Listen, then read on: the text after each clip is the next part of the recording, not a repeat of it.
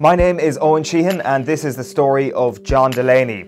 So John Delaney is one of the more recognisable faces in Irish sports administration, rising from the ranks of within Waterford United to the role of Treasurer of the Football Association of Ireland in 2001. Then 2002 comes along.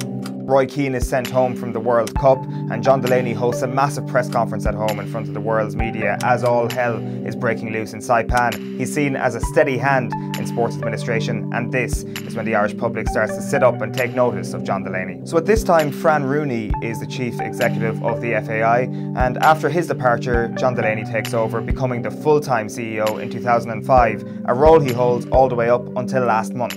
And during that almost 14 years in power, he's had many ups and he's had many downs. One of the ups or downs, depending on your outlook, would have been the relationship with Sepp Blatter in 2010. He asked for Ireland to become Team 33 in that World Cup after the Thierry Henry handball. Sepp Blatter laughed at him, but then subsequently paid him €5 million.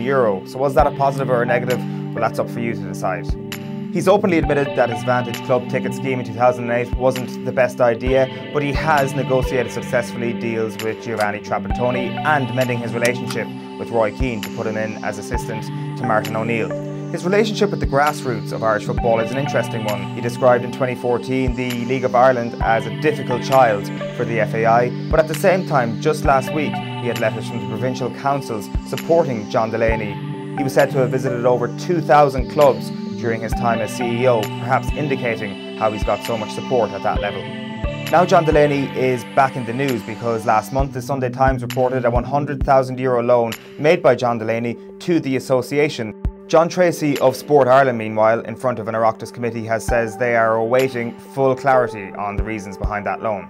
The FAI have received over €50 million in public funding over the last 10 years, while John Delaney himself says the stadium debt of the Aviva will be paid off next year. He appears before the Oireachtas committee next week. So we expect clarity on that €100,000 bridging loan in the near future.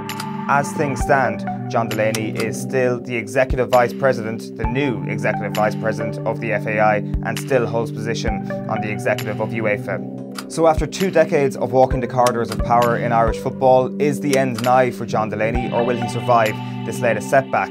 I'm sure all will be revealed in the next couple of weeks.